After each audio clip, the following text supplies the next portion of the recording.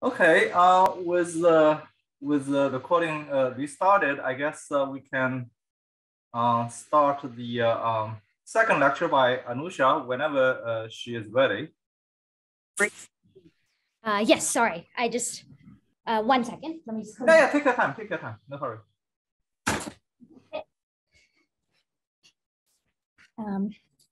Okay, so should I just get going? Kun, is that? There has been several new postings in the chats. I don't know whether, I mean, there were already a couple of questions before we ended the first lecture. Yes, I saw that. And yeah, and there are new ones that popped up. I guess you can maybe select a subset of them that you think are most appropriate to address, and then move on to, of course. Okay, so maybe I will maybe address just one or two of them. So someone had asked, Anupam had asked, does the random distribution in the ETH have to be Gaussian, or does any other distribution work in that way, in the same way? So so that's another interesting question. So I think the ETH does say that it should be Gaussian. And the way I understand that is, I don't know if I could show it real time, but I think it kind of follows from a central limiting type of argument that you need a distribution that is stable to, that's the same when you add a bunch of them, you have to get the same distribution out as what each of them are. And the Gaussian is one that has that property. So short answer here is I actually think the ETH and the random vector way of thinking about it does force it to be Gaussian. Even though for the purposes of what I said, it seems like other ones could work, but I'm not showing it to you right here. So okay, that's short answer. Someone asked about which entropy did I have in mind. It's the standard entropy as in classical mechanics, which is the von Neumann entropy, which will coincide with what people would call an entanglement entropy as well. And that's what the second law is written for. Someone asked, why is the factor of 1 over square root density of states the correct scale of the fluctuation of the ETH ansatz? Another good question. To see that, I think you can convince yourself that has to be this case if the norm of the operator O, so basically if trace O dagger O has to be, is a finite number, or whatever the norm is, even if it's scaling with L, in order that be Pauli and L alone, you need that these, because there are exponentially many states in the energy spectrum, you need that the amplitudes go down as 1 over square root. Basically, it's for normalization. Maybe another way to say it is that if you looked at this bit here, if the you need the weights of the random matrix to go down as 1 over square root number of states, so that the new eigenvectors that you get out are normalized. So that fixes the scale. Yeah, I think maybe that was quick answers to everything I see.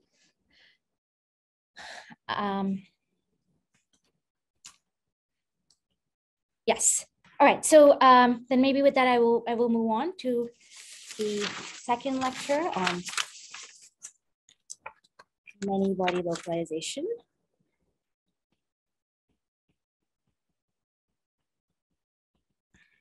Many body localization.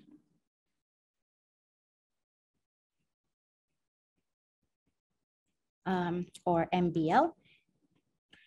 And I've written this lecture in view of a little bit of history, not all the relevant history, but also trying in light of kind of where the current controversies slash research is in the field. So yeah. All right, so let me start with, instead of many body localization, let me first start with what is known as Anderson localization, or single particle localization, which is a phenomenon first described by Anderson now a long time ago, which is really a counterexample to what we were talking about in lecture 1 about thermalization, which is that generic, strongly spatially inhomogeneous. I'll write out all these words because it's useful to have them on the screen as we get going on what kinds of systems will be localized. So generic, strongly spatially inhomogeneous, and for the purposes of Anderson, what's now come to be known as Anderson localization, these are non-interacting systems. Do not thermalize in isolation. Okay. And this is, so what are the crucial words here? Generic, which is really that we're not, it's not a fine-tuned phenomenon. This is what happens as long as the ingredient that we need is strong spatial inhomogeneity. And Anderson was motivated by actual experiments in a real system in thinking about spin transport in it. But what he ended up solving, and what has now become a field of its own, is non-interacting. So we'll start there too. Okay, and now this do not thermalize is something that we understand. It's that this equivalence of late time density matrix in part A for all initial states does not equal what is the corresponding microcanonical or canonical prediction. Okay, so first things first is you should be like, why, maybe, is this even surprising? Why did this thing get a Nobel Prize? It's a part of a citation of the citation for Anderson's Nobel Prize, which I'm sure a lot of you know. So you might be like, why? Maybe this is so obvious. So I guess first is it's helpful to set some expectations for why this is surprising in the first place. So let's just think of a bunch of random impurities. Those are the things that I have that in circles and I'm colored. So these guys are random in space. There's some kind of impurity, and we're thinking about a non-interacting problem. So really there's one particle, maybe an electron. Really we should be thinking of it as a wave. And so it scatters off each one of these impurities. Oops, some way. And then when it scatters, if it's elastic scattering, then it's the mod K is preserved, but it goes off at a different angle, and in general, it also has a phase shift. Okay, so fine. So there's a wave. Its mod K is preserved, but clearly the phase of the wave function is doing something complicated in time, depending on the exact trajectory, because both there's the phase accrued between events, these scattering events, and then there's a phase shift to do with the scattering event. So it's qualitative, but you can kind of see that the phase of the wave function is going to be very sensitive to the specific sequence of scattering events and the specific positions of these random impurities. And so you might guess, and this is a reasonable guess actually, that somehow the phase of the wave function can be replaced by a random function of time.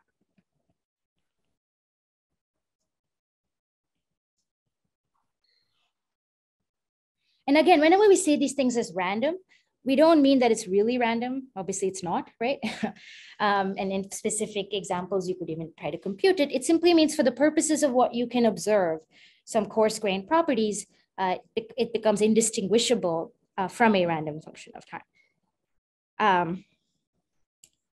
So if that be the case, and so there's dephasing in that sense, Then once the phase of the wave function is not an important quantity, then interference effects, or not important quantity. Once it's a quantity that's not, that's more random in time, then interference effects drop out. And then you say, okay, you know, that's the whole deal with quantum mechanics. It's the fact that there was not just the amplitude mattered, not just the intensity, but once the phase information goes away, it's all about the intensity.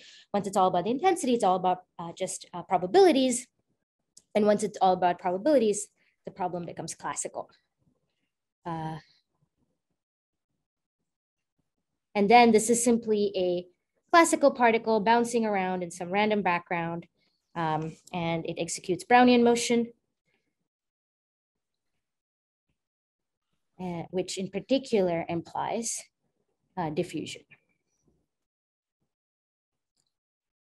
in any dimension.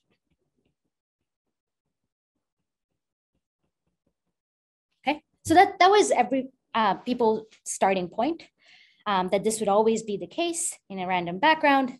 It's hard to see why phase information could be preserved in a way that would significantly affect the behavior of the particle. And so people expected that there would be diffusion in any dimension. Of course, the diffusion coefficient itself could be very suppressed. It might be hard to see, but that this would be the ultimate outcome.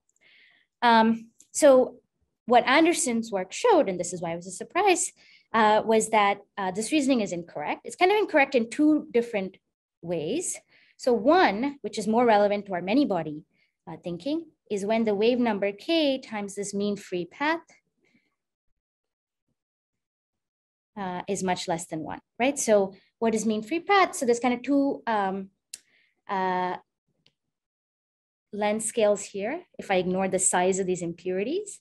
One is kind of what is known as the mean free path. In this kind of classical picture, it would be the average distance that this particle travels between scattering events. And then there is its own wave number, or its wavelength, 2 pi on k, which gives you a feeling for, you know, what are the, on what length scales is superposition important? Maybe it's another way to say it. And interference effects important. Usually when you are thinking of, which is where our world is usually, right? When we treat light, visible light in the world as rays, we draw straight lines. We often forget about the fact that it has, it's a wave with a wavelength. As long as we're talking about objects and behavior of light on hitting objects that are much larger than its wavelength. But once the size of the obstruction that light sees is comparable or smaller than wavelength, then diffraction and interference, all these things become important. So that's the same thing here. Once the particle sees multiple impurities within its wavelength, this kind of picture may break down, and Anderson in fact shows it breaks down. But maybe it's not so hard to see. It's as if I should really draw a picture like this. It's as if there's like impurities everywhere. So really, I should be solving a problem of kind of particle in a box type thing. Something like if I thought of the potential that the particle sees, then it sees something that, you know, in any direction x that I kind of look by, it sees something where it's like at a bottom of a well, say, right? So if we've solved a particle in a box before. So if it's the bottom of a well, we expect bound states, and in fact, they may have some maybe I will change it. Often it's inversely proportional to the, so there's some form inside the wing, and then in particular, outside the well, there are exponentially decaying hits.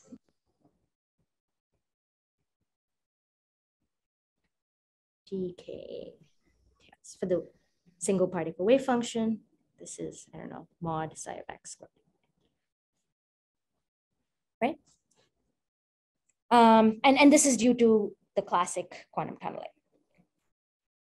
When the particle tries to tunnel under a barrier, it just gets these tiny tails. So really, you would draw a picture like, okay, so once it's kind of sandwiched between all these impurities on all sides, it is really stuck. It's stuck to the well formed by these things.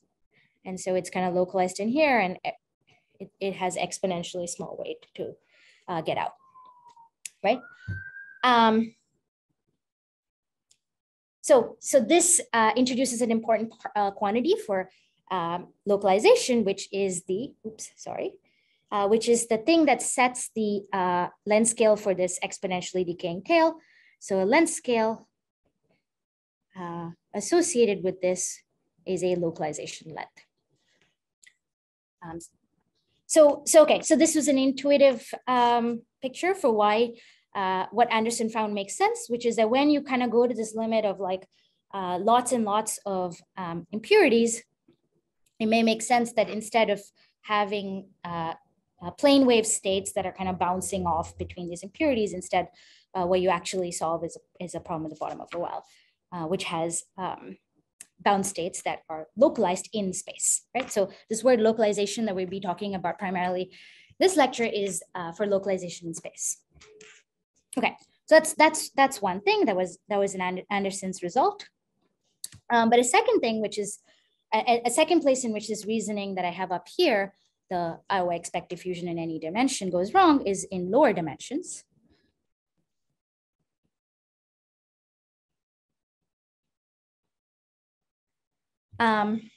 Where intuitively the way to think about it is that even even in the diffusive system, in lower dimensions, there is a lot more probability to come back to your starting point. And so that means that somehow the wave nature interference effects are maybe more important. Okay, this is just maybe, but it turns out they are, which really gives you the dramatic result that it's that a particle in a sufficiently random potential is always localized in 1 and 2 dimensions. Okay.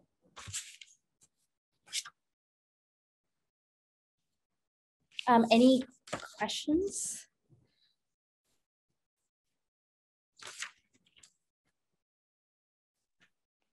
What do you mean by sufficiently random? So I didn't say. What I mean is, so in 1 dimension, well, actually, all I really mean is that the potential is short range correlated. Which means it excludes a few important physical cases. One is if these were the actual Coulomb interactions, then that's a long range interaction, which may build in, because if these were charges, right? So if this was an electron sitting in the background of some kind of random positions of pluses, the actual interaction is as a Coulomb interaction, which has these long tails that may correlate the landscape that the electron sees here with something there, right? In fact, it does. And these correlations can be very long range because of the 1OR tail. So that's all I mean by, so I want to, those kinds of, the specific physically interesting case of Coulomb can be a little bit trickier than what I'm saying here. That's all I wanted to say. So by sufficiently random, I actually really just means short range correlate. The other case that's excluded by what I say in general is quasi-periodic potentials. For example, a potential that you can get by beating, adding up to cosine K1x plus cosine K2x. If K1 and K2 are incommensurate, then it's like you're adding up cosines with wavelengths that don't match. This gives you something that is, well, it looks inhomogeneous, but it really has, it's because it's formed from adding two cosines, it has long range correlations. Again, this kind of reasoning can break down. And by this kind of reasoning, I mean, sorry, actually I should say that this result can break down what I have highlighted. Final comment on that is also another thing that can cause this result to change is also symmetries, which I'm not talking about. So there's a periodic table for to do with when you can have localized phases and when you can't, depending on the symmetry system. Okay, but so what? Okay, so the so what from this page is simply that Anderson's work was very deserving of a Nobel Prize, because it was not obvious that one has a regime where really, if you started a particle at a point, it's not able to escape kind of an effective deep potential well that it sees, and so that its wave functions really become localized in space, right? And remember, these are single particle wave functions. What they give us a picture for is where the particle really sits. It's a picture of its probability distribution if you measured its position. So it becomes easy for us to translate what the physical consequences are with that understanding. So if you say, so what? So what is the title, to do with the title of Anderson's original paper. Oops, that's not the spelling of absence. I doubt Anderson would have misspelled absence. Absence of diffusion or transport in isolation, right? So if all that was going on was that you had this particle interacting with this static random background, if this background was, so actually in the sufficiently random, the second thing I wanted to say, in higher dimensions, what I really mean is this distinction. So you can write down and you can keep track of the effective strength of the disorder of your background. And people often call that a disorder strength, so that in high dimensions, you only expect localization at large disorder strengths, not always. So the thinking to do with dephasing is true when you have, when your background is, like, say, sufficiently dilute as compared to the size of your wave packet. It's only when you have strong disorder that you get localized. Okay, so but when all the single particle states are localized, then all of them have these kind of exponentially decaying tails. They're all stuck in space. Basically, particles cannot move. If you put them in some place, they stay put near there forever, which means particles cannot move, then charge cannot move, energy cannot move. So the associated conductivities at any temperature, where really we use the word temperature here to mean, it's really a proxy for energy density.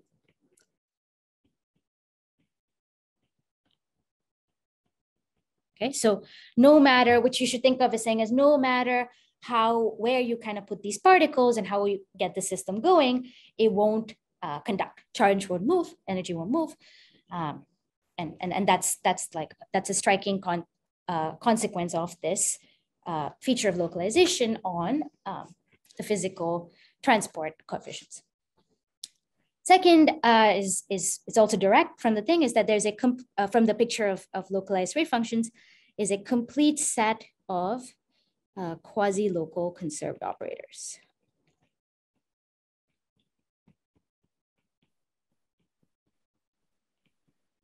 So I'll draw a picture in 1D of a tight binding lattice just to be specific.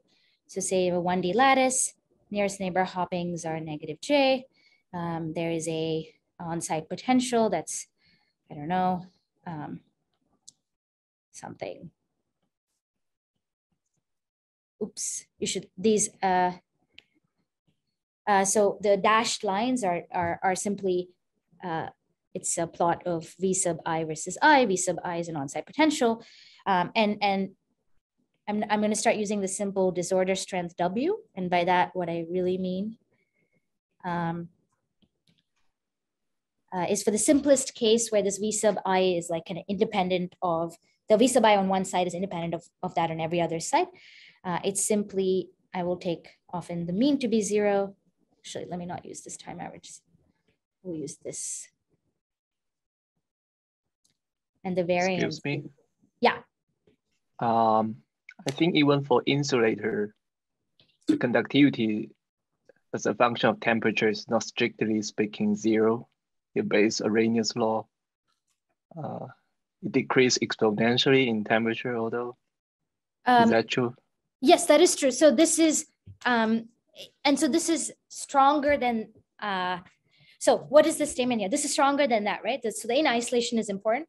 Actually, why don't you hold that thought? I'll say something about that in just a few minutes on the comparison to the expectation for a band insulator and what you're supposed to make of this statement in isolation. So just if I've not answered it in a few minutes, ask again, okay? Okay. Yeah, just an add-on question to that. So if the temperature is sufficiently high, the particle can take up higher energy states and then get excited and move out of the well, right? So that could happen for sufficiently high temperatures. Sorry. So I wrote this when all single particles. I only said it. I should have written it too. Sorry. All single particle states are localized.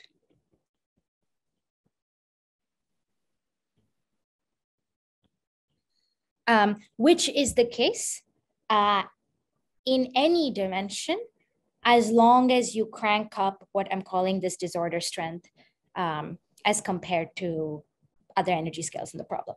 So for example, if you have a tight binding chain, you have to crank up this spread in the on-site potentials to be, it's ratio of that to the hopping.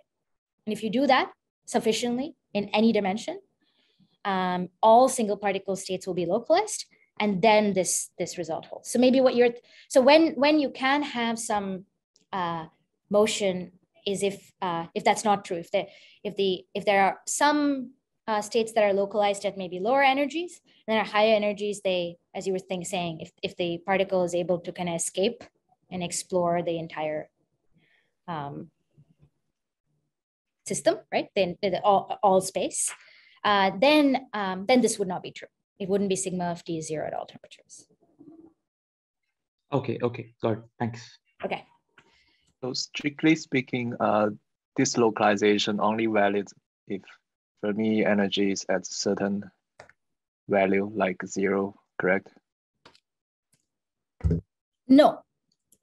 Again, if all single particles. Because I'm thinking something like mobility edge. So there is no mobility edge, right? That's why I said all single particle states are localized. If there is a mobility edge, then sigma of t is not 0. It's non-zero.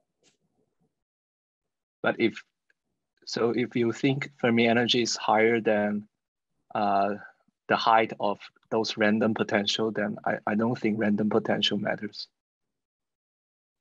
I mean, but that's just a fully filled state, right? That can't conduct anything. Charge can't move in it. That's an insulating state.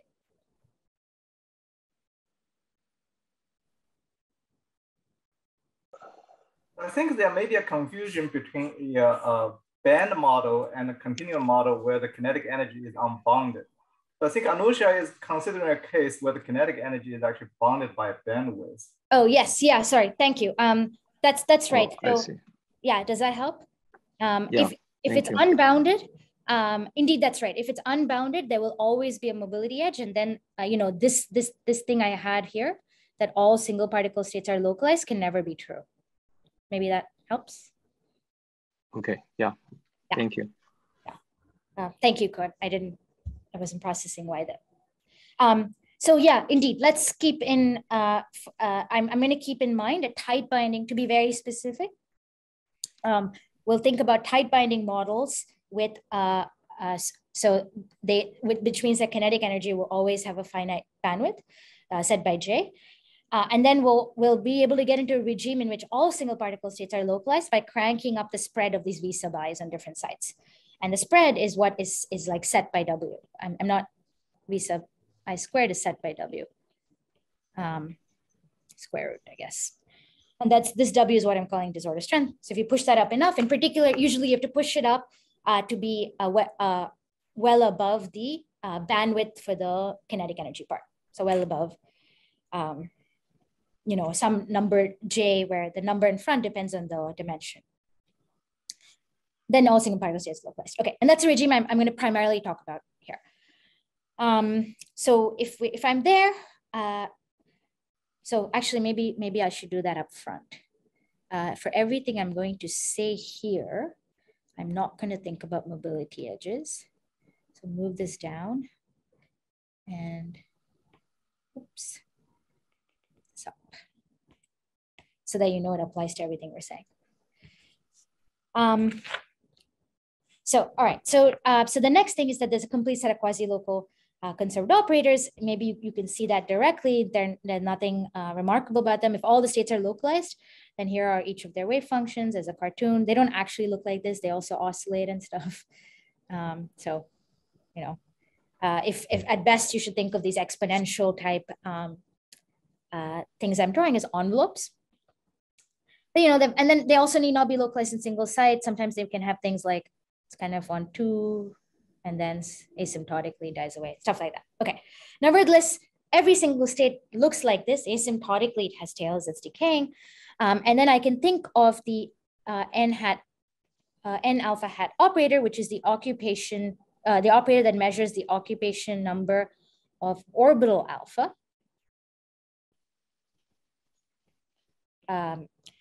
Right, and then, so of course, these are the orbitals for the tight binding Hamiltonian. So by design, these things would commute with the Hamiltonian. They commute with each other. So I've got a complete set. They're certainly conserved, and they're quasi-local because of the fact that the orbitals have a spatial structure which with these tails. So it's basically they have some support, right? Okay. And so in particular, it means that you could label every single state of the system with however many particles you have, every single stationary state, as telling me what all the different occupations are.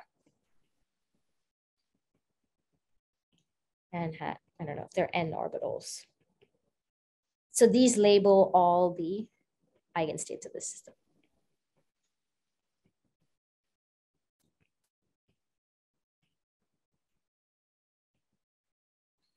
Right? Okay, so far so good. But this is another feature of being localized. When a system is all single particle states are localized, then you're able to find the associated conserved operators that have this locality structure to them. And you can use them to label all the eigenstates in the system. Okay, fine. The third, to make to sharply connect to our first lecture, is there's a breakdown of ETH. I'm not going to talk about this in great detail. This is, again, it's important for how people try to find these regimes numerically. But maybe you can see it immediately, right? So just to give you a feeling, ETH would tell you that if I looked, remember ETH applies to few body observables. In particular, it would certainly apply to something like the occupation of a site I, right? So ETH would tell you if I started with a state in which started with a state that should have thermalized to infinite temperature with an average occupation of 1/2. Basically, ETH would tell you it's whatever the corresponding, the expectation value in eigenstates should be whatever the corresponding value is in the thermal ensemble, which I picked to be 1/2. This is expectation Ni. And then if you looked at the histogram of this across eigenstates, you would get something that's pretty narrow, around 1/2.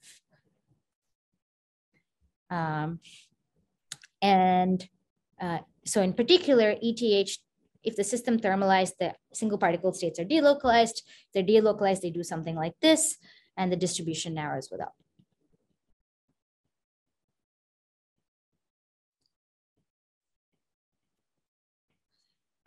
However, in our localized case, the particles are stuck.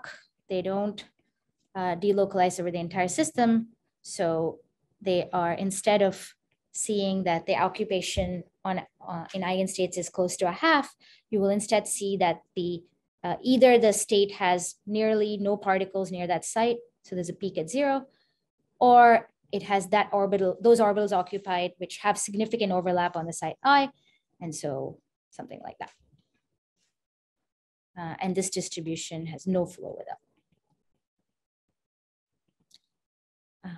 No flow at large L. oh, I'm sorry, I just started using the symbol L. By L, I mean a linear size of the system.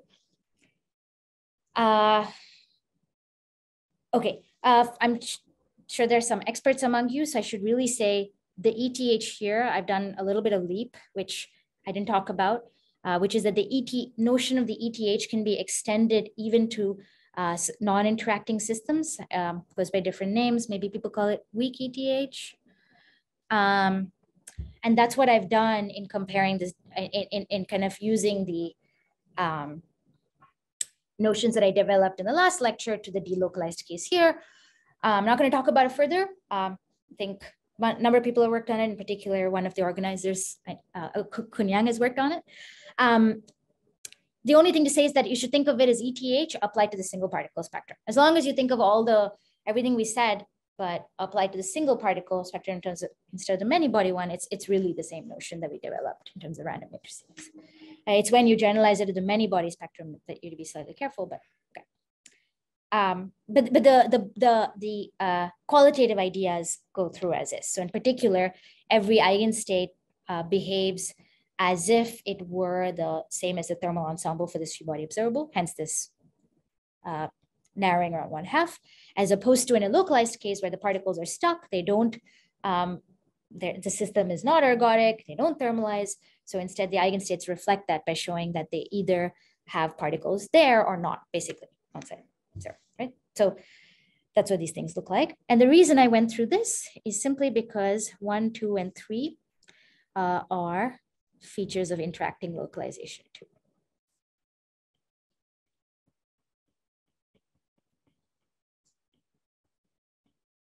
Interacting localization, many body localization, localization. Will have all these same features. So it shows breakdown of ETH. It will have this quasi-local conserved operators, complete set of them. Principle, you're supposed to be able to label all the eigenstates by them. And it has this formal property in isolation too, if there is what is known as full MBL, which is the version of all single particle states are localized. Okay, now coming to the thing which maybe some of you asked me about, band insulators, what's the comparison, and also an important and actual connection to experiments, right? So certainly in material experiments, electrons are not just isolated in some random background. There are another number of other things going on, but in particular, there are phonons. So vibrational modes of the lattice. So with these phonons in amorphous insulators,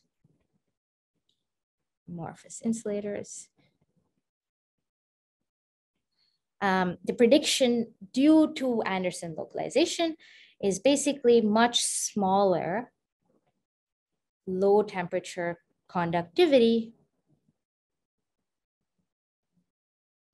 as compared to the Arrhenius prediction.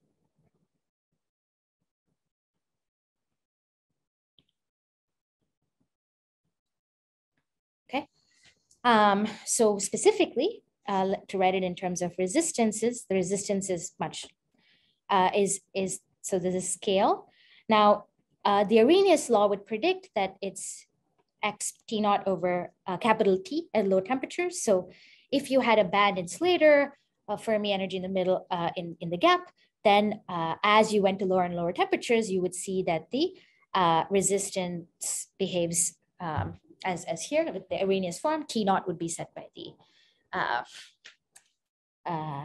difference between it would be set by the chemical potential and kind of the gap, any-body gap. But the amorphous insulators, it's not this. Instead, in general, it's this. There is a power in there, where the power is in general less than 1, not equal to 1. So exactly what it is now, I think depends on whether the fact that Coulomb interaction between electrons is important or not. So I'm not going to derive these. I just wanted to mention it. There's dimension dependent value by worked out by Mott. Frost and Shklovsky argue that it's 1/2. Do I have this right? I think it's just a P, not 1/P in the exponent. Yeah, that's right, Because I was like, I feel like I've double divided. Thank you. Yes, because I wanted to diverge much faster. And I was like, it looks like I've done the opposite. Yeah, thank you. Yeah, so because the resistance has to blow up much more than in the clean case, which is P is 1. Do I do that? No. Ugh. You want it to diverge slower than Arrhenius. You want the resistance to be small compared to the Arrhenius law. So, well, I think I wanted.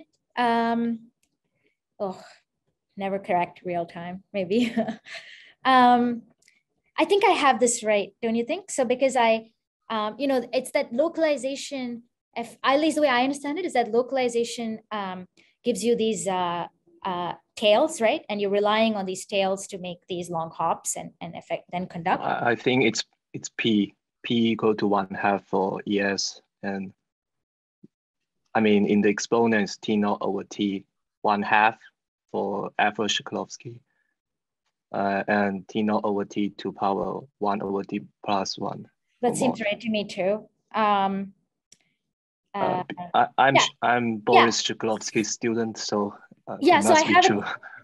So then don't I have? Oh, so you think I've taken 2 extra powers of P, 1P? So I should just do P over here. Yeah, it's just P, and P equal to 1/2 for ES. Okay. Yeah. I'm gonna write a note to myself and correct it later.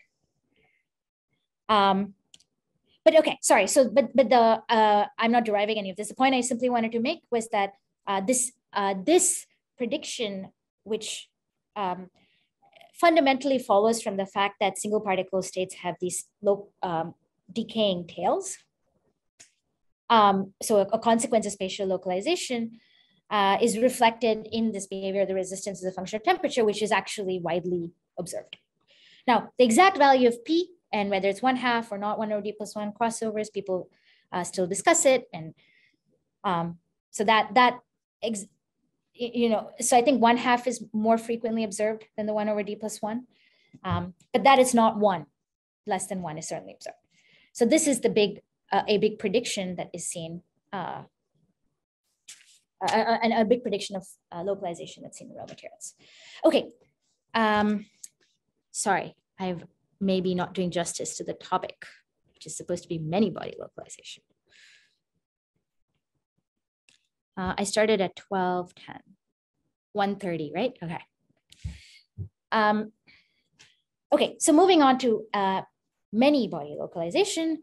Now, since the original work of Anderson, there have been several people have time and again tried to make progress on the many body problem.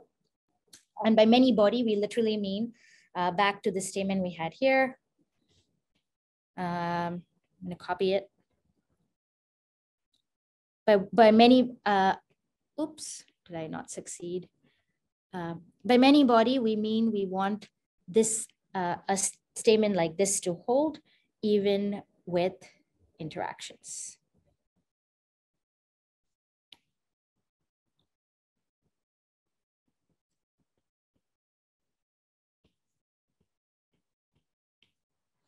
And so people have time and again asked, what is the role of, say, if this was an electronic system, electron-electron interactions play on these statements about localization? Particularly, does it go away? Do we once again, you can kind of guess what the problem might be. So just to give you a picture, if we look, say, even in 1D. So again, I'm just drawing these. This is a potential V of X versus X, something that's spatially inhomogeneous.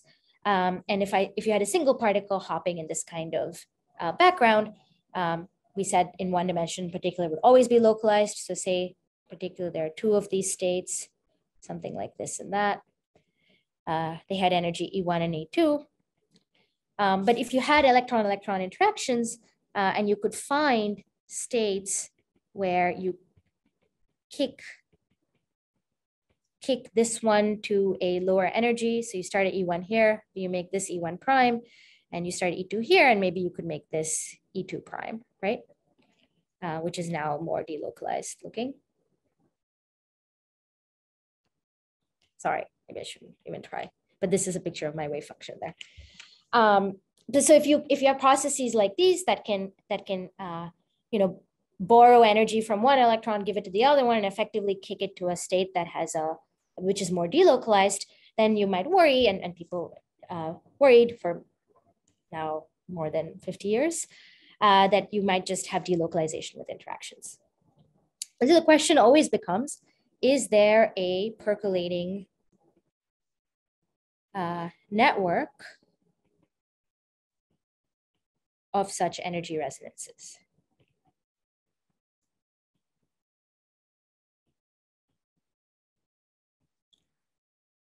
And hopefully it's clear in what context I'm using the word resonance. By resonance, I just mean that you're able to find in the non-interacting problem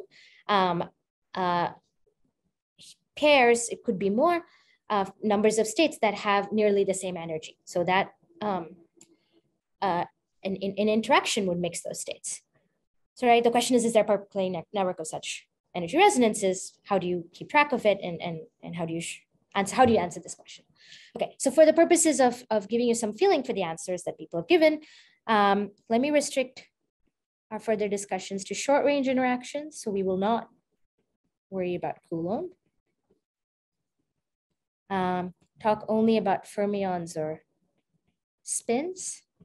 So there is a locally bounded Hilbert space. I implicitly did that even in the Anderson one, but I'm really thinking that you know, on this lattice model, I only can have a finite number of states locally. And then, like I said before, we're going to put everything on a lattice. Okay, so one thing that started the current set of a lot of current interest in MBL, maybe it's not even so current anymore, was from Bosco, Elena, and Altschuler, BAA, from 2006, who tried to give a definitive answer to this, again, building on earlier work from Altschuler and Anderson and others, that the answer was no. Basically, they said, is there a percolating network of such energy resonances? Their answer was no, in any dimension at weak enough disorder strength, which I use the symbol W. Sorry, at weak enough, sorry, not W, weak enough interaction strengths. Interaction strengths.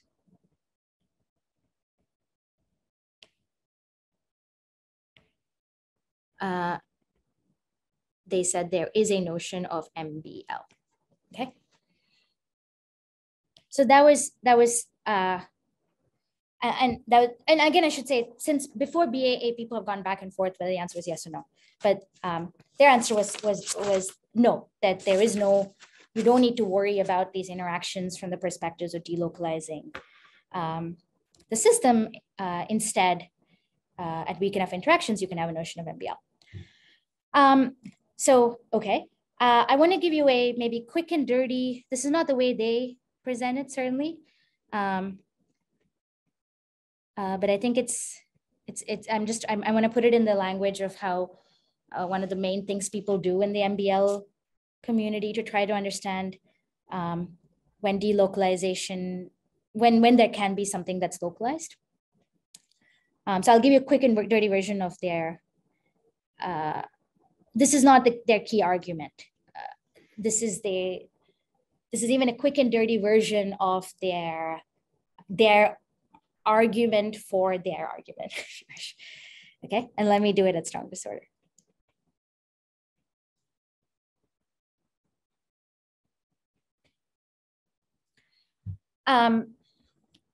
Okay, so they say, look, the single particle problem, there's a key length scale in it, of course, which is the localization length. I think I called it C localization. This is a localization length in lattice units.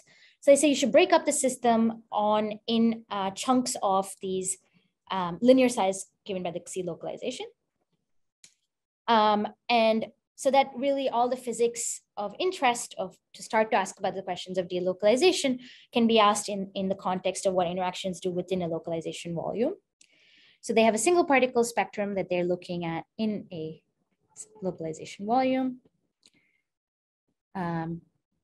So now the localization volume is finite, right? So the single particle spectrum is discrete. There's a bunch of energy levels. It's got some bandwidth, which is W sub S, and it's got some energy level spacing on average, delta C, which is W sub S over C localization to the D, right? Just hopefully everybody sees that, which is simply to say that if I look at something that's C loc by C loc by C loc in D dimensions, I would have these many sites in it. That means those are the I expect that many number of states. So that the energy level spacing between them is kind of the total energy bandwidth divided by the number of these states. So those are two energy scales. And then in this game, what you're often doing, actually, maybe I'll copy that. What you're often doing is simply trying to do at first order, trying to estimate the scale of matrix elements of the perturbation that you put in as compared to the energy level spacing. Okay, so you now add two-body interactions, between these electrons, and you try to estimate the matrix element of these interactions. So the matrix element between some state, let's say, what do I call it, alpha, and another state, beta, with two electron hole pairs on top.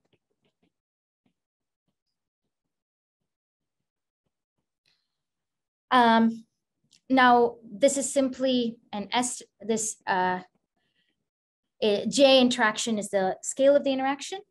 And then you pick up a factor of 1 over square root C log to the D, because you want to know the amplitude to find the electron at, I don't know, a particular site, another electron at a site, and then you promote them to two holes, okay?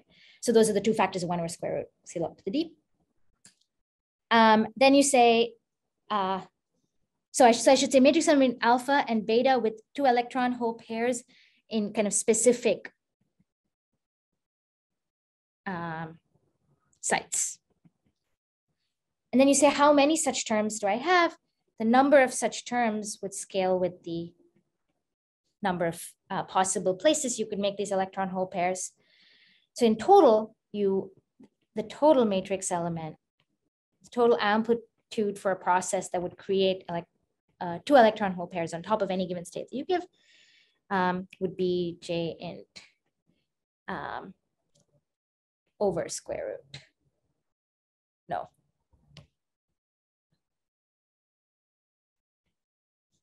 Sorry, just J int, because I multiply the two. And so then the quick and dirty argument is to say you compare this matrix element to the energy level spacing delta C. Whenever this matrix element is much less than this energy level spacing, then somehow the discreteness of the spectrum that you have locally saves you, and this term is unable to connect enough of these levels to kill the localization of the interacting system. Okay, so there's basically an MBL if the J int much less than delta C, which if I write out in terms of the bandwidth and the localization length, it's this. And immediate note is this quick and dirty argument is certain, it misses a logarithmic factor. Maybe I should pause and take some questions because I've just been talking for a long time.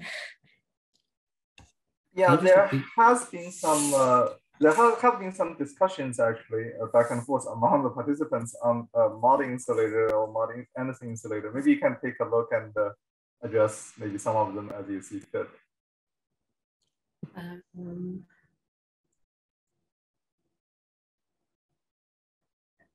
Oh, I see. So the Mott insulator is, so basically that's a phenomenon as, oh, okay. It's actually maybe in response to that question, Yi Huang, perhaps this thing is worth saying.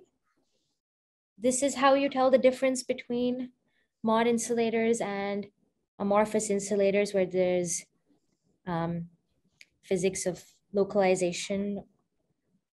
I don't think this this Mott law has anything to do with Mott insulator. No, it doesn't. think- No, sorry. The physics is very different. But I thought the question was simply, how do you empirically know? Because nobody has a finite temperature insulator in the lab, right? Nobody actually has zero conductivity at finite temperature or infinite resistance. Instead, what you measure is some resistance, and you look at the behavior as a function of temperature to decide, is it a metal, is it an insulator, right? And so then the question is, how do you know the physics of Right. localization is going on in the background? And the way I understand it is only by asking, it's not an Arrhenius law.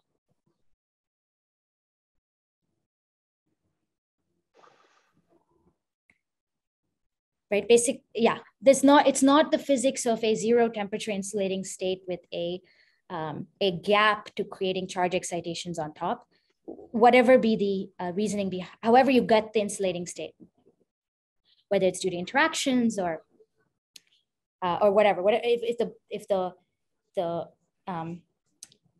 If what you have, however it showed up, was an insulating state at zero temperature with a gap to single particle excitations, then I think you expect the Arrhenius law if the single particle excitations are delocalized, but if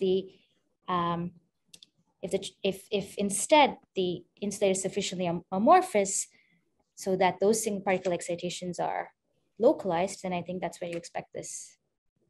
Yeah, so for Mott insulators, P is 1. I think so for clean Mott insulators, P is 1. That's, I think, what I'm saying. I guess that for Mott insulator, maybe by measuring the Arrhenius law, you can get the size of the gap. Yes, I think that's right. Yeah. Yeah, and yes, by answering Andrew in the question, I think it should be P equal to 1, just normal activation energy. Yeah, that's right. But I hope I've answered your question too, which is the distinction. This is not a Mott insulator, but I think it's more important to just say, how would you tell in the lab? And I think it is that the Arrhenius law doesn't hold, right? Because nobody measures zero conductivity. Right. Okay, so yeah, okay, maybe that's all the questions. Did this be yeah, was there any question? Yeah, do you mind just going over again this sort of estimation of the matrix element? I think I just lost where you were, how the square roots of volume of these like patches came up. Yeah, so I think basically, so if you looked at the maybe I should have written it out a little bit explicitly. So let's see. So if I wrote an interaction term that looks like this, J interaction, I'm writing at the corner of the screen, sorry. C, maybe I'll write it, let's do spinless fermions. So I will do something like I destroy in site 0, or maybe, okay, sorry, I'll pull it down here. Let me just smush myself there. So if I look at a particular term that tries to destroy 2 electrons on 2 sites and create them on neighboring sites, okay? So something like this. So then in order to figure out the matrix element, I'm asking in a state alpha, each one of these destructions, right, would pick up an amplitude for the fermion to be on that site. And if the picture is that the fermions are basically delocalized on this localization volume, so then it would be 1 over square root of the volume that they're delocalized in. So that's what each of these factors is. Did that make sense? Yeah, thank you. Yeah. And then you're able to create 2 fermions in sites 2 and 3 if those are empty. So no further. Yeah. Right, thanks.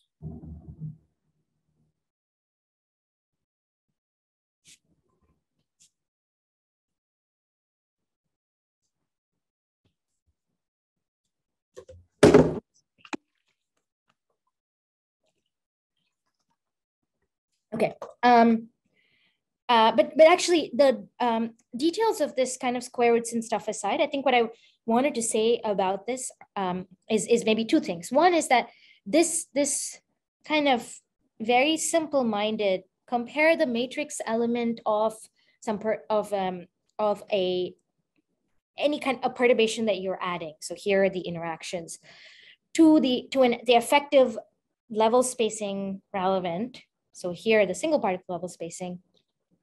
And when they become, when one is much smaller than the other, matrix elements being much smaller than the other, there can be localization. This argument is used extensively. I think it's almost one of the only arguments I know of that people use to try to understand what different processes do on top of localized systems. So that's one general point I want to make. There's some subtleties here in this, but I'm skipping over them.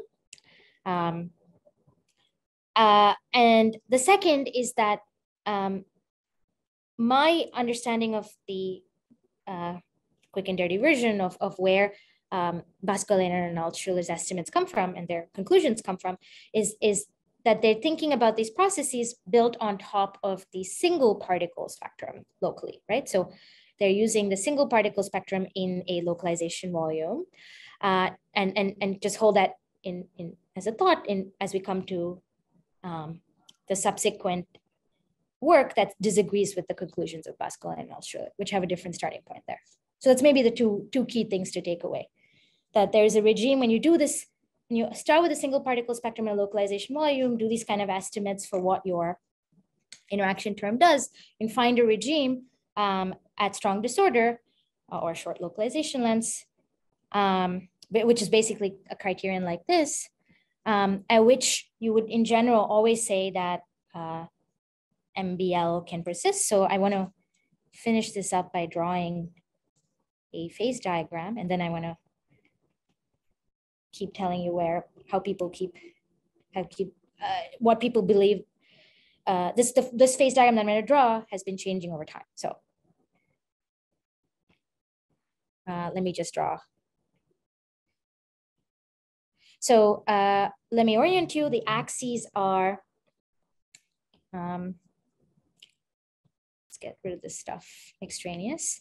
The axes on the x-axis is something that's the disorder strength over J. So basically the non-interacting problem lives on the x-axis. I'm working in one dimension where the single particle problem would always be localized in the absence of interaction. And I'm furthermore working at temperature, which is infinite, so that, because that's another third axis I should draw. What is the energy density I'm looking at? But I'm looking at kind of the infinite temperature.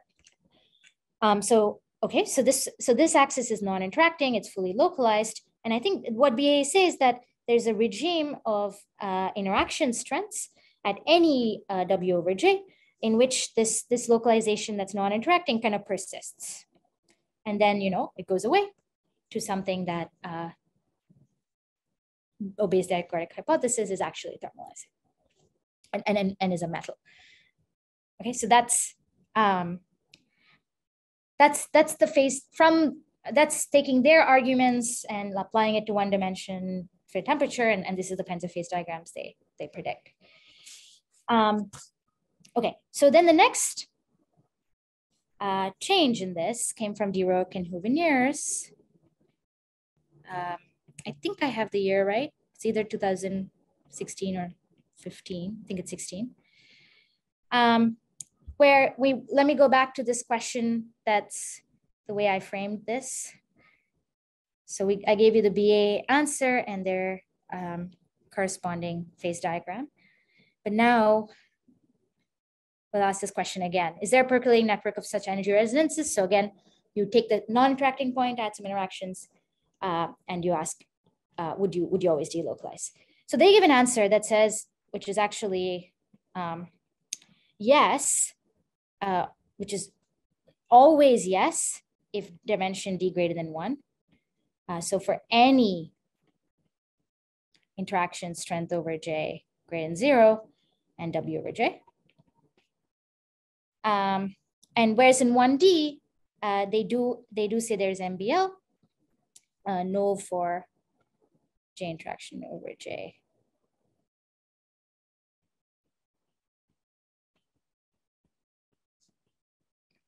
Okay, so the short version of both these answers is basically they say no MBL in D greater than 1, no matter how weak your interactions, and yes MBL. This MBL is only possible in D is equal to 1 in certain parameter regimes.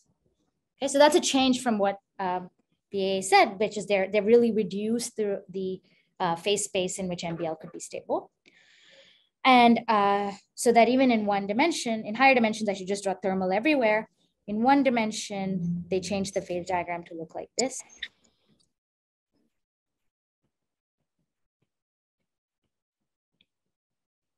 Right, so again, this is interaction scale. This is the disorder scale. So you see that where's the BAA line for some comparison? I mean, these are just, I'm not putting these lines to mean anything, but just qualitative feature. The BAA line was allowing for an MBL regime here as well, which the Stirok and Huveniers, the processes they're considering, they argue would destabilize MBL over here. So, and then destabilizes MBL everywhere in 2 and higher dimensions. So what was their argument? Where did it come from? I'm not going to give the whole thing to you. I just want to give you it's a matrix element compared to energy level spacing type argument again. But the starting point is different from BAA. So what they're saying is that, there are rare regions in space. If I looked across my disorder potential landscape, where in such rare regions, the effective inhomogeneity is very small. So the inhomogeneity is pretty small. This might be a region where with interactions, really the starting point is that it is a thermal system that, obeys the ETH, like we discussed in the first lecture, so that I shouldn't start with a single particle spectrum here. I should really start with the many body spectrum for this region, in this rare thermal region. And then I should ask about the effects of this rare thermal region on blobs around me, which are the kind of BAA localization volumes.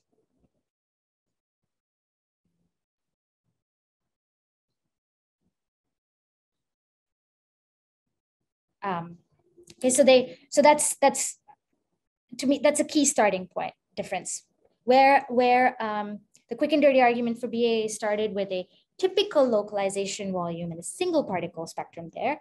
These Dirac and Huveniers start with rare volumes that you have to kind of look around in your sample and find them, where the starting point of single particle spectrum is they argue wrong. And instead that one should start with the actual many body ETH thermalizing spectrum for that region. And then they ask for the effects of this kinds of region on these volumes. And they argue that they would, by again doing a very similar matrix element level spacing type comparison, that this would destabilize any BAA type localization volumes in 2 and higher dimensions. But in 1 dimension, there's a regime where it wouldn't, and that's where this phase diagram came from. Ma'am? Yeah. So is it possible to solve the system exactly, like say using stochastic differential equations or something to model the disorder? Sorry, could you say that again? Has it been done that the full system has been solved completely by making use of, say, stochastic differential equations or something to model the disorder? Nobody has a full, there is no exact solution that I know of for the interacting problem. So what Bascal and Anushya actually do is give a perturbative argument.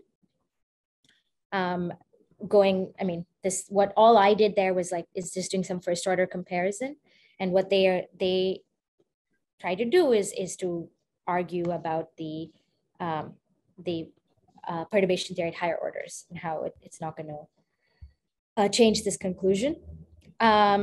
What these guys do is use the first order argument to say that when that first order already,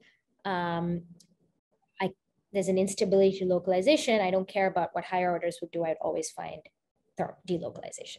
That's how they argue that at D's2, you would never have any MBL. It's like you start with something that's MBL, but you have, and then you say, put in this rare thermal region, and at first order already, for connecting this to what's around it, if you can argue that things delocalized, then they say, okay, that's that. And there is no MBL, because that starting point is unstable to including this thermal region.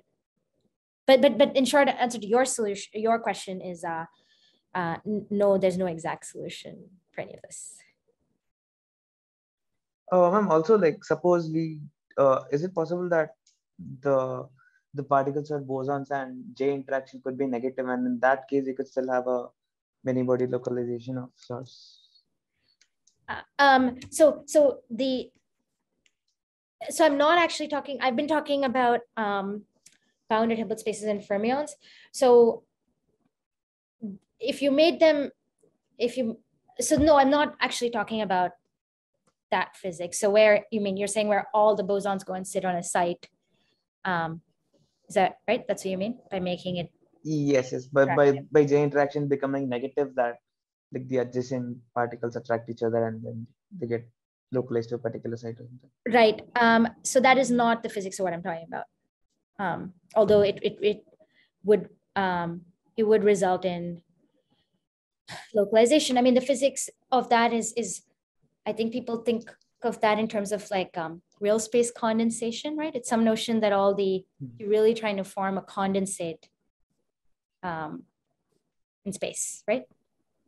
In a way, you wouldn't have a thermodynamic limit for that model. Basically, the particles are highly non-uniform in the ground state for sure, and also all the low-lying states.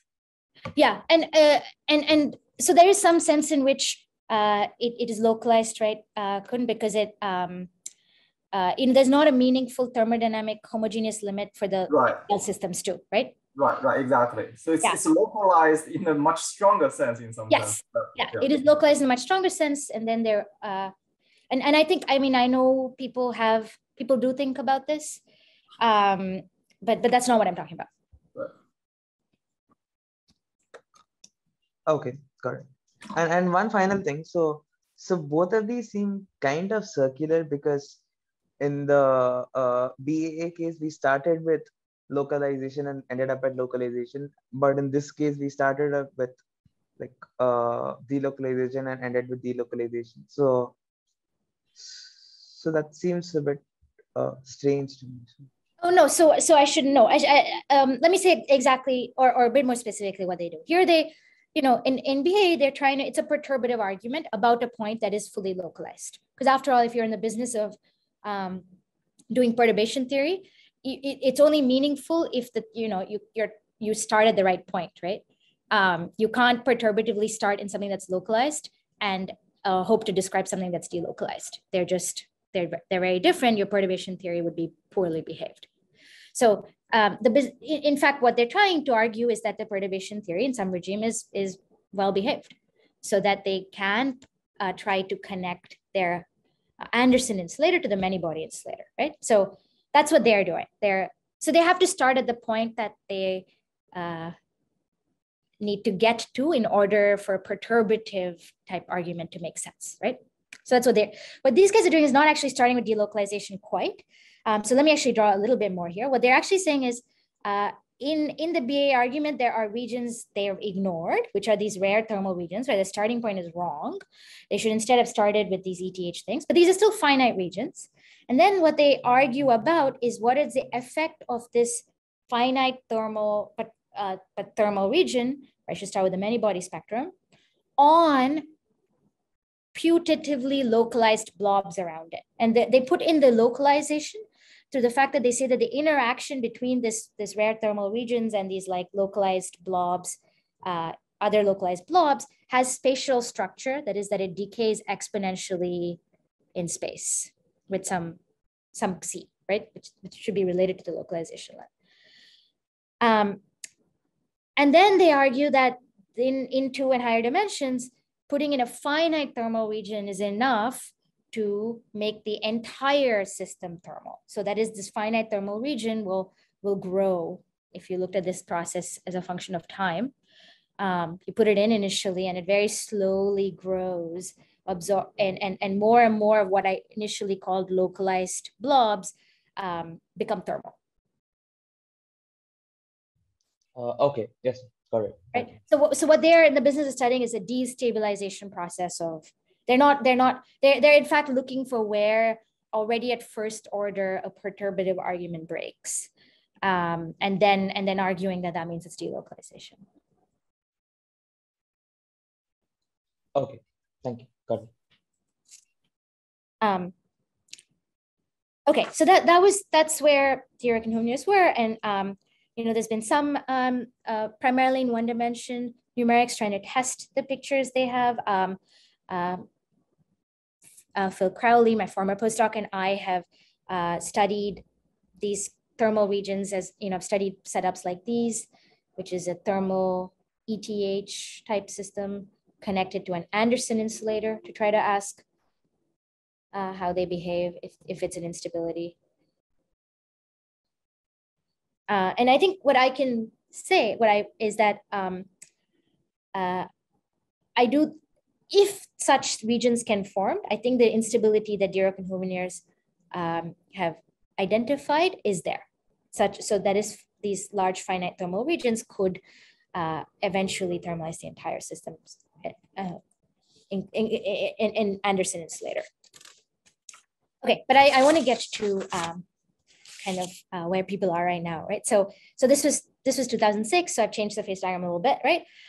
Now, more recently, several groups, they're kind of primarily two ones, Lev Widmar and collaborators, and my colleague down the hall, Anatoly Polkovnikov, and Dries Sels, Polkovnikov. This is kind of the last 2 years, I would say 2018-ish onward, 2-3 years. So I'm not going to go over, I'd say they're primarily numerics, few arguments, where they're really saying even the one-dimensional result is wrong. So their answer is basically no MBL in NED. Right, so it's like, what is it?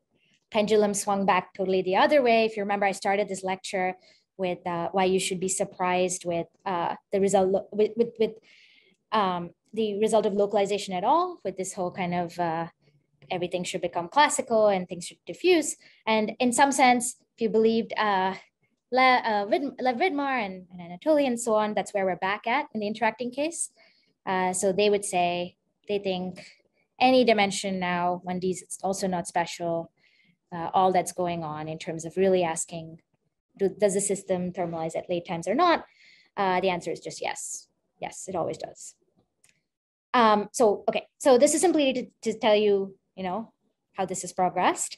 And this is kind of set off, I'm not going over how they are arguing this, but it's certainly set off a bunch of work that's, whether or not there is a true MBL phase somewhere here, I think has helped us identify other features of even what might be the thermal phase. And this will be my last thing, and then I'm happy to take questions. And so this is things that I've worked on recently with my postdoc Phil Crowley, and we're also doing numerics on now. I think Alan, who was at least in the audience, was also worked on. Is this. So let me actually, I've changed the axis a bit. So let's forget the y-axis for a minute. So I put the disorder strength W on J and the x-axis, and let me actually take a cut of this phase diagram. Let me just set the interaction strength J int over J, the hopping, to be something order 1. So I'm not varying that. Just, it's like taking a cut on this phase diagram. Let's look at a cut.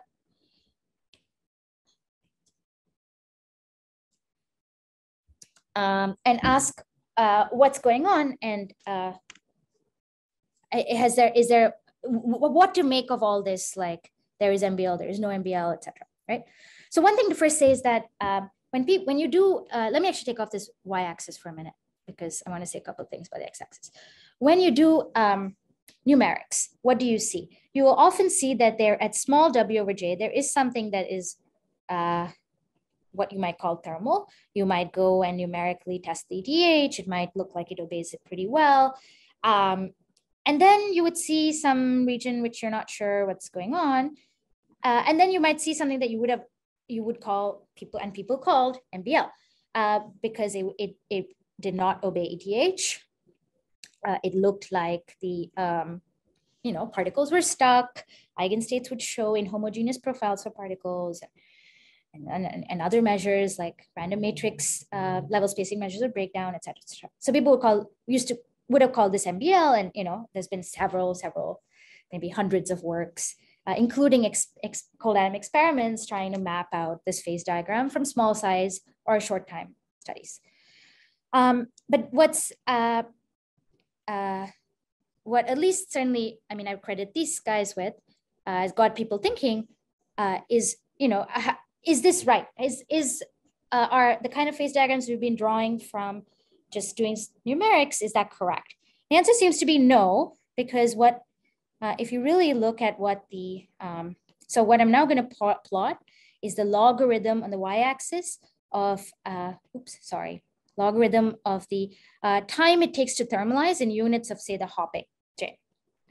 Okay, so on the thermal regime, it's something sort of, it's let me say approximately, it's not zero, but somewhere close to zero, and a slow variation.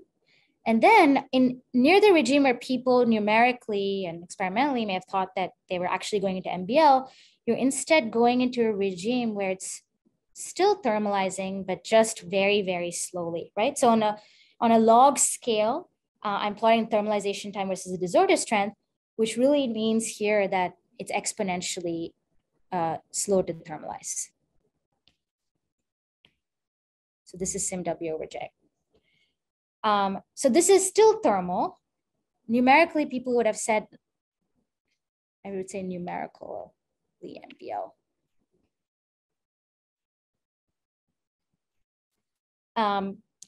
But instead, this is where people thought the system was localized, is instead, if you're more careful and looking more carefully at how quantities flow, this is instead a slowly thermalizing regime.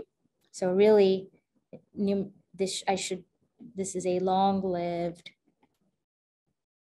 either I should call it slowly thermalizing, or I should say it's a long-lived localized regime. And then, it seems it's maybe still a little bit open exactly what the status is, whether, and so I'll put a small question mark, whether is this thermalization going to truly diverge at some point? And is there going to really be MBL in the sense of something that's infinitely long-lived localized regime? Infinitely long-lived.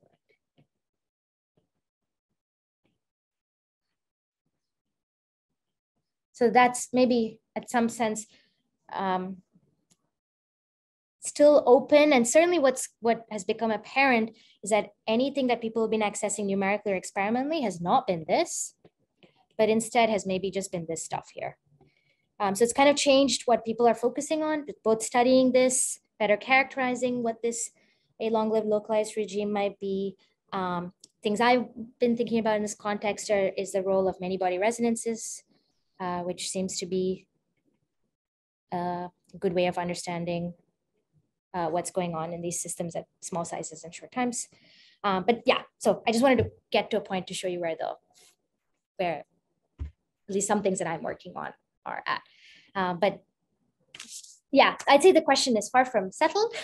I drew 3 different phase diagrams, right? Clearly, and they were all disagreeing with one another. So there remains, that's one set of things still to do, like what is the true phase diagram, which is, asking this question, is there a true transition? How might you see it? Seems very likely it's impossible for us to see with current techniques. But then the thing that I think is more interesting maybe is understanding what we do see a bit better. And so with that, I'm sorry to have gone over and happy to take questions.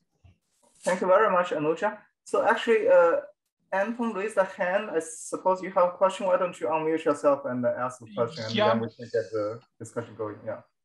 Yeah, okay, thank you for the lecture. I'd like to ask actually two questions, if you don't mind. The first one being, so is there an understanding of the point where why the conclusions by Bascoa and co-authors and the more recent study of 2016, I guess, do contradict with each other? I guess probably there is some difference in the premises, or is there a consideration on understanding why one of those approaches is wrong and the other one is correct? Probably this would be my first question. Mm-hmm. And yeah, probably let's start with this. And okay. The second one is... So I think it's this starting point. So I mean, at least a few years ago, these groups of people were really disagreeing with each other, right? So I think if any one of Pascal and Altschuler were in the room, they would hotly disagree with what Dirac and Hoveniers say. So just with that preamble, the Dirac and Hoveniers say that what the BAA treatment is missing is the fact that they're dealing with typical regions and trying to understand how, when you perturb with interactions, what is the behavior of the self-energy in typical regions, but that it ignores the fact that in certain rare regions, the starting point itself is incorrect.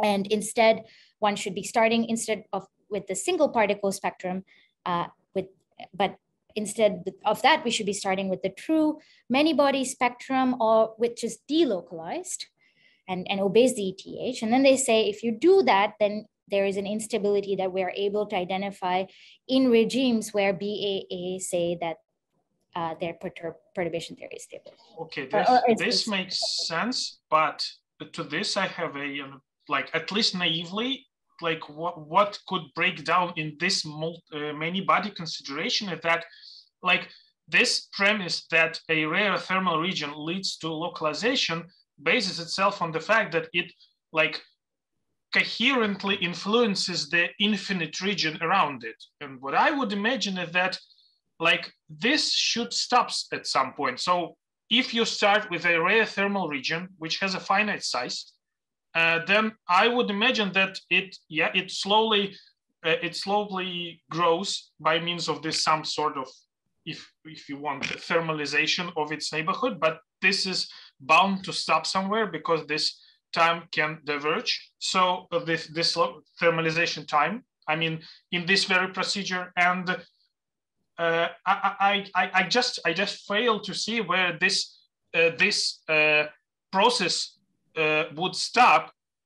And I mean, let me rephrase this like this. So if this was, like, true without any remarks, the idea that any thermal region leads to thermalization in, like, arbitrary large neighborhood, then I would imagine that naively planting an infinitesimally small region, thermalized region, in any originally localized system, even let's say a spin glass, would immediately lead to delocalization, which probably sounds quite unconvincing.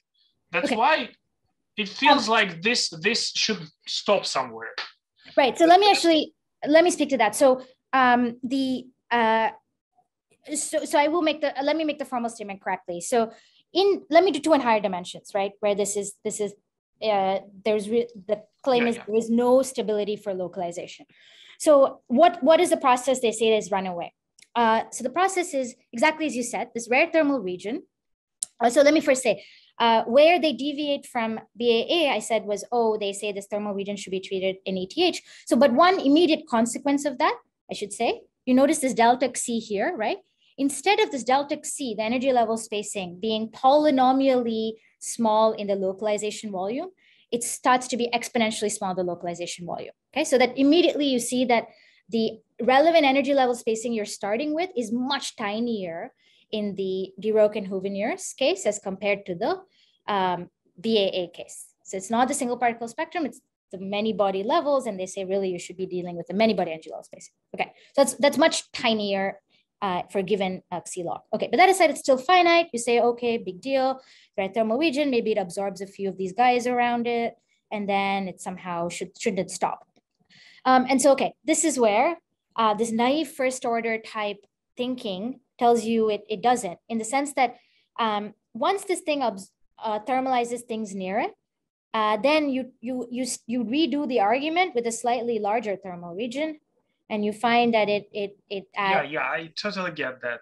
Right, and so then you say, why does it not stop? The reason it does not stop is the fact that the many body density of states is exponentially small in the volume of the region, right? Which scales, say, in 2 dimension as like little l squared. L is like the linear size, whereas the relevant matrix scale controlling matrix elements only scales down exponentially with L. Right, so you're going to try to compete something which is going down as e to the minus. Yeah, this I totally get, but okay, let me suggest at least this notion. So this region, yeah, just as you described, it keeps growing by means of this procedure, and at some point, I would assume it reaches such a size that I would call it like microscopically large, and imagining that it is in itself completely delocalized and thermalized would probably break some locality. But even beyond that, again, I still fail to see how this, why actually this behavior is not observed in a simple experiment. So imagine system which is like single particle, completely localized. Like we know that this localization does exist in when you have no interaction, and then I plant a single thermal region inside it, and make the system interact with this region, and it feels like all of a sudden it should be delocalized like completely. So let me say 2 things. So one is, this is exactly what we studied in 1B. That's what I drew it out here. We studied it both numerically and using these arguments. So, but actually, let me say something that maybe helps. So that is the statement, but the thing is not immediate. Look at, so if you can estimate the times it takes, right? So yes, the stationary state, if you waited really forever, would be delocalized. But this is such a slow process because it's relying on matrix elements that are decaying exponentially away with distance. So if you worked out the, like, did a Fermi golden rule rate type estimation for how long it would take for something here, like you prepare a particle here and it's supposed to delocalize, and you say, how long might that take? That time is blowing up exponentially with its distance from this region, right? So they even tried to do experiments where they try to plant this in their like 2D atomic array, because they can design the disorder landscape as they wish. And but time scale that's growing exponentially with the distance is just so slow. You may see like nothing. Maybe you see it make it to its neighbors, and then your experiment is done. You've lost your atoms. So does that make sense? It's so slow. Yeah, it probably translates. Probably translates to simply stating that like there are like a plenty of mechanisms to like kind of cut off this behavior at some finite order, so that beyond that, this simply doesn't happen for whatever reason. Let's say decoherence or whatever, phase time, how to call it? Yeah. So phase decoherence time, multiparticle, miniparticle. I don't know. Okay, like I kind of got the point. So the second question is concerning the last diagram you've drawn. This one. Shouldn't we think that there are actually systems for which we at least certainly know that there is not an MBL, but at least a thermalization hypothesis breakdown, and those are spin glasses, and they're actually models which describe the fact that there is no thermalization in those models, like for sure. And in this case, we could imagine that like we can design a system which is kind of like a spin glass at sufficiently strong Dethora, and thus at least is not thermalized, and we can hope that this critical line does indeed exist. So is there a way to think about it like that? Yeah, so people have tried. So I should say a few things about spin glasses. So I'm far from expert on it. So, but I tend to think of spin glasses as they're a lot more robust than these MBL things we're talking about, because spin glasses, right? People do incoherent dynamics of spins in some complicated landscapes, and at least they have mean field models in which those genuinely don't relax in the thermodynamic limit. That's not true for these MBL things we're trying to do. The MBL things that we're trying to do are relying on the fact. In other words, if you took something that is claimed to be MBL and you added a bit of, as you were just saying, decoherence, right? So you basically allowed for, instead of these tight binding model with hops that somehow have preserved phase information, if you somehow had some dephasing in time or something, both the Anderson localized system as well as the many-body localized system always thermalizes in finite time, right? So this is really a statement about isolated quantum systems and the ability of a quantum system as a consequence of locally having discretized energy levels as somehow not forming a bath with a continuum of energy levels. Now, if you do dephasing or something, you destroy the fact that you get rid of the fact that on the longest timescales, you get rid of the fact that the energy spectrum is truly discrete, even locally. And then this notion of MBL is lost. So it's a lot more fragile than spin glasses. That helps.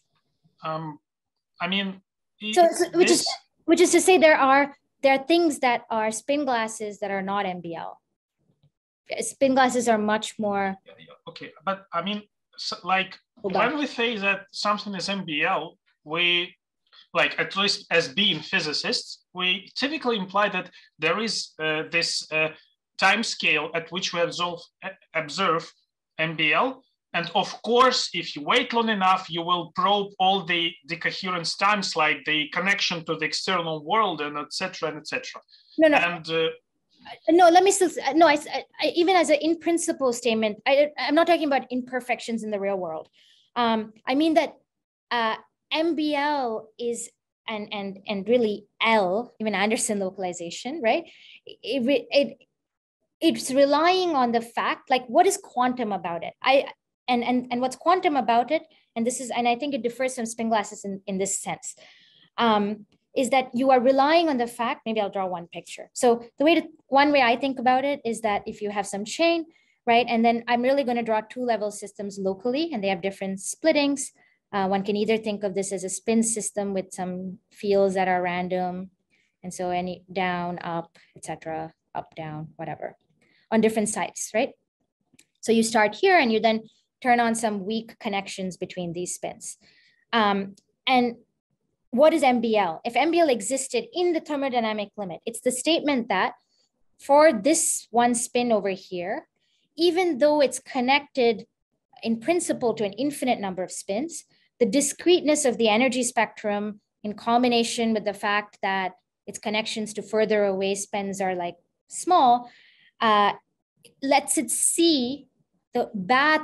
It never sees a bath. It sees a discrete set of lines for its dynamics as opposed to a continuum of states, which is what it would see in a thermal system. Okay, so this is a very specific statement that the isolated interacting set of spins are unable to form a bath for each other. And it relies very much that their starting point had discrete levels for them. But if you made the dynamics incoherent in the system, what I call MBL will always go away, because the incoherent dynamics will, if I have like some kind of reservoir around, so I can borrow whatever little energy I need, which is a mismatch between this and that, then I'll always eventually be able to hop these things around and spin and diffuse and so on. I don't know if that helps. And spin glass is much more robust. If you even if you allow for incoherent hopping, there's the it's a feature of the free energy landscape that you're not able to relax. Here, the free energy is not doing anything special. This is just a feature of not being able to, see a continuous path of your surrounding space.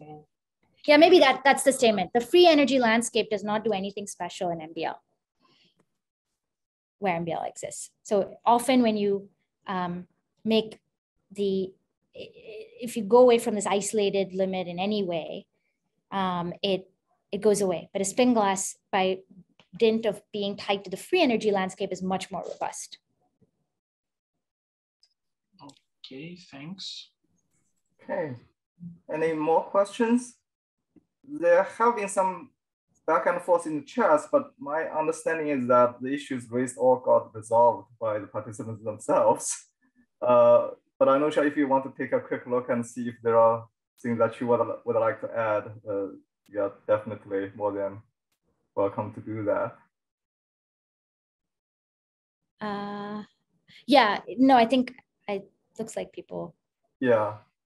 Answered. Well, can I ask a very quick question? So is it true that everything that you talked about, I guess in the last several slides, are still about infinite temperature? Yes. Yeah. Would finite temperature make any difference or add anything to the phase diagram? Finite temperatures will certainly change. Okay, so finite temperature certainly moves where this boundary is, even in this with this rare thermal region thing, right? So finite temperature will always make, sorry, the other way around. It will always increase the stability region for MBL. Right. Then I think what the no MBL and NED, this statement is not tied to infinite temperature. Pretty sure they would. I think they're trying to the very general objections are valid at any temperature. So both of these those are all at any temperature. Now things we've been actually studying, like trying to map this out, seeing it a little bit better and so on. We've been doing it at infinite temperature, same reason that most people do it, just that for the sizes that you have, you get more bang for your buck working at infinite temperatures. But yeah, there's nothing I know of that changes any of these statements of finite temperatures. Okay. I also noticed, unless I missed it, you didn't seem to mention entanglement at all. So, well, okay, there's a reason I bring it up, which is you emphasize the difference between MBL and a spin glass, which is a classical system. Now, one difference between a quantum system and the classical system is there is no notion of entanglement in classical system, but entanglement is extremely important in a quantum system.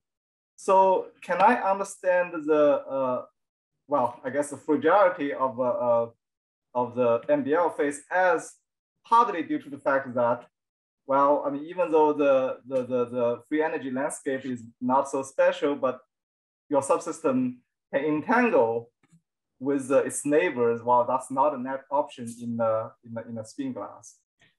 And so actually, I would say so the reason I didn't mention, you're right, I didn't mention entanglement. So because the reason is I feel like often the word entanglement is very misleading in the way we use it, right? Yes, it's by which I mean the following. In order for quantum states to be special, violate Bell's inequalities and all these things, the entanglement between spins has to be pretty monogamous. That's the word people say, right? That is to say, really, you're talking Bell state pair type things. Whereas if I just trace out a bunch of things and I have a row sub A and I measure the von Neumann entropy, to call it entanglement entropy in my mind is super misleading because it is not, the state I'm sure does not violate the Bell's inequality. Most states don't, because that entanglement is smeared out over so many spins that it won't violate any Bell. Like there are classical states that would reproduce all the statistics of it.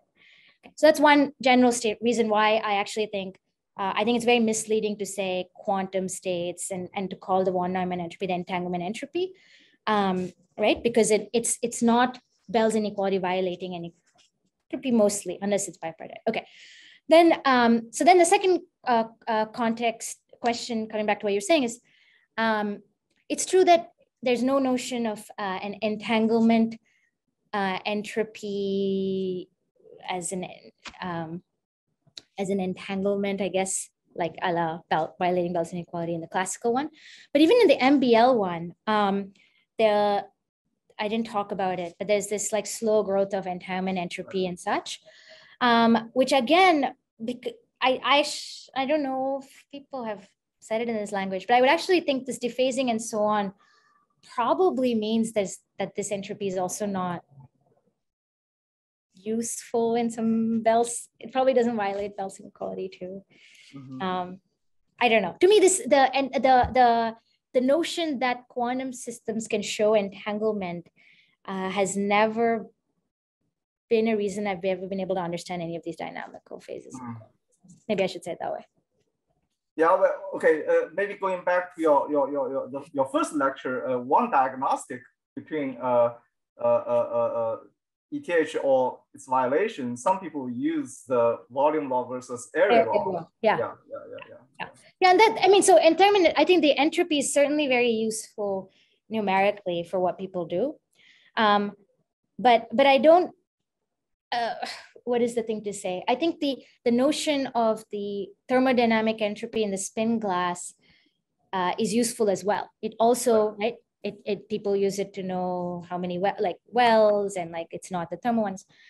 And I think the entanglement entropy is as playing the same role for these quantum systems. It's telling you what the area law really means, that the entropy density of your stationary states are zero, right? And there's zero temperature states. Like that's my understanding of it, unless that it's an entanglement. Right. Okay. Yeah. Okay. So they're having some new discussions in the chats, which again seem to be all resolved. Are there any other questions? We are, I guess, half an hour also behind schedule, but at least I should at least give people one last chance to ask additional questions. I have probably one question. Okay. Well, you have the last one, I guess. Go ahead. Yes. Kind of remember in one experimental paper where they use circuit QED or cavity QED and design an experiment to observe MBL, and they use level statistics to tell whether it's localized or not. Are you saying that if there's no MBL in any dimension, so if they measure the same system in longer time, they won't see localized? Is that true? I mean, yeah, that would be the statement. Yeah. I mean, so short, the statement is that because if you people can, and people have tried in 2 dimensions and stuff, you could. It's numerically very easy to look at level spacings and get them, and they look like they obey things that are supposed to be for MBL. But the thing is that the claim is that somehow that's not, that's a feature of small size, which you can somehow translate to short times in larger system. Whereas if you look at longer times, the thing is that, those statistics would change. Larger L, sorry. Yeah. This statement looks similar to the localization in 2D. Like in real experiments, they always say something like, there could be delocalized states in 2D if system size is not too small. If the system size is not too big, because the localization length will be larger than system size, then the system is essentially delocalized. Is there any similarity between these two statements? So there, yeah. I guess it's a little bit opposite here. So there you usually say, if you went to larger L, you would see it's localized, right? And the idea there is that the localization length is so large, so your system size is sitting inside it, and you're like, no, these are delocalized. But if you went to larger and larger L, you would eventually find it's localized. Here it's the opposite. Here it says you're sitting at such a small L that you've not allowed for the processes that could delocalize the system. You go to larger L, you will find these things and everything will delocalize. Okay, thank you. Okay, with that, let's thank Anushya for a set of wonderful lectures and really set a good tone for the rest of the week. Well, thank you very much. And we will continue, of course, tomorrow at 10 a.m. again. And of course, just a reminder, we will also have two poster sessions in the afternoons of Tuesdays and Thursdays, and some of you have registered for that, and we look forward to those presentations as well. Okay, well, thank you very much.